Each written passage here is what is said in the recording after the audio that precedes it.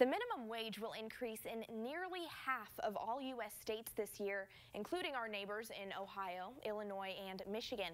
But Indiana is not going to join that list. Right now, Indiana's minimum wage is on par with the federal level of $7.25 an hour. But Purdue-Fort Wayne senior economics lecturer John Kessler says he doesn't think it would make a difference to raise the minimum wage. Kessler says because of labor shortages and how competitive the labor market is right now, he doesn't think people will actually have to worry about only getting paid minimum wage. According to Indeed, places like McDonald's in Fort Wayne are paying an average of $11.34 an hour.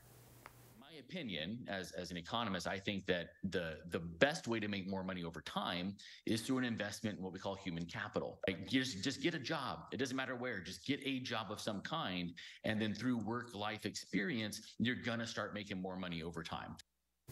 Indiana Senator Rodney Pohl actually introduced a bill back in July to raise the state minimum wage to $13 an hour, but no one co-authored it and it did not get picked up. So the Indiana minimum wage will remain at $7.25 an hour, while Ohio will increase to $10.45 an hour.